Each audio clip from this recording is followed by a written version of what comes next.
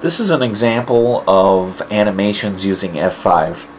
I've already preloaded an animation of the surface dew points. Animations are a useful way to look off into the future and pick out a specific system or an environment that you might want to home in on.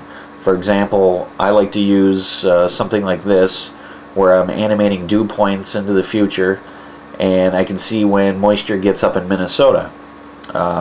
When I see that a certain amount of moisture gets here, then I can pause and I can look at that time period in more detail and see if that means that there's going to be severe weather or what that means exactly. So that's what an animation looks like. I'm going to now show you how to set up an animation. The time strip up here in the menu bar is how you control your animation. For now, I'm going to turn it off by hitting the on button, and that shuts the animation off. If I wanted to create a new animation, let's start over as if we didn't create anything so far. The first thing we're going to want to do is we pick our model and our forecast period. Now the forecast period actually isn't going to matter at this point. You can pick anything just to get things started. Now let's say we wanted to do a jet stream animation. So we'll go under shear, we'll bring up 300 millibar wind speed, and then to do the animation you go up to the time strip and you select your start and end period.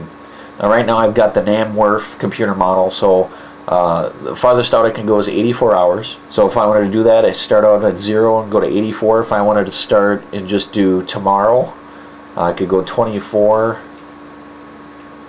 to 48. I could do a slot in the future. I could do any of that. Well, let's just do 0 to 84.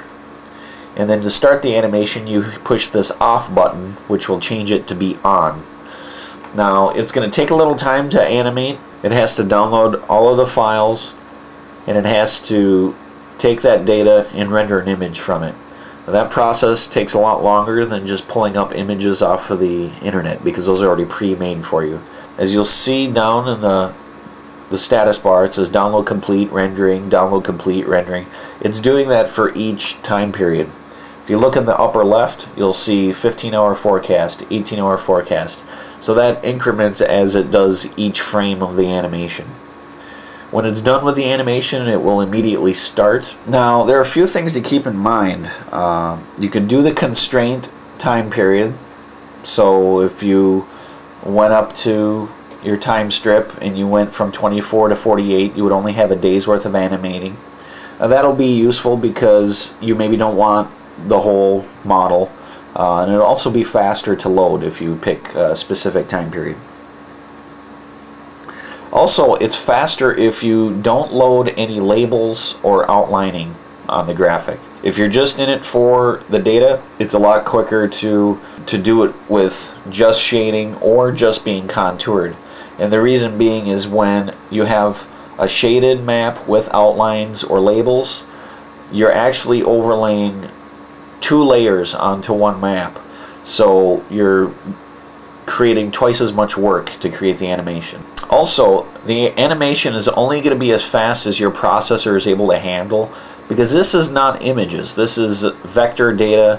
It's actually drawing a bunch of shapes on your map. It takes a little bit to animate it if you have a slower computer, but if you zoom in on a portion of the map, which you can do while it's animating, it'll actually go faster, because there's not as much data that it has to redraw with each frame. Also, if you go up into the menu bar, these 2 green arrows will allow you to step through each frame.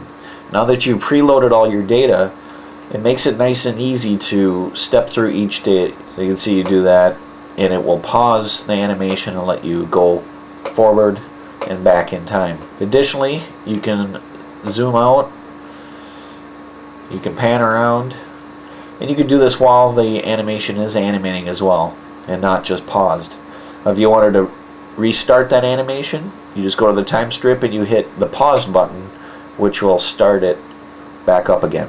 To stop your animation, you just go to the time strip and you push the on button so that it turns off.